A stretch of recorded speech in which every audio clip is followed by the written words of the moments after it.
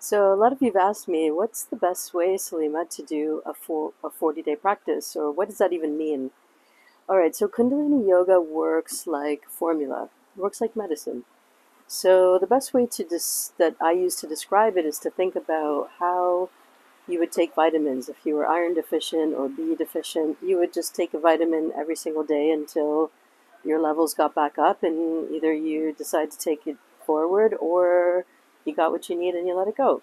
And so, similarly, when you think about a Kriya, something that a topic or an intention that you're really working on, the best way to take it on is to figure out which video really speaks to you, which practice really speaks to you. What are you looking for right now in your life and in your practice?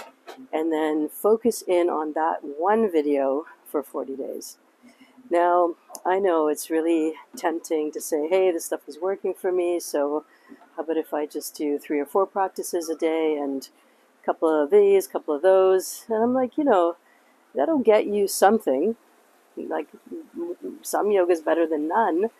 But really speaking, to get the full enrichment out of it is to go for a 40-day practice and to really concentrate. And you'd be surprised at how much commitment that takes. You'd be surprised at, all the things that can get in your way once you've committed to something.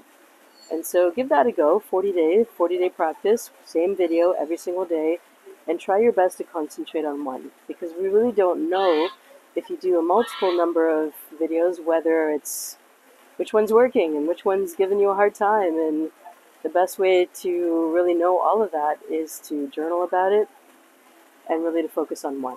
It's a lot of good medicine, and you don't need a lot. Less is more. Okay? Who told you otherwise? Lots of love.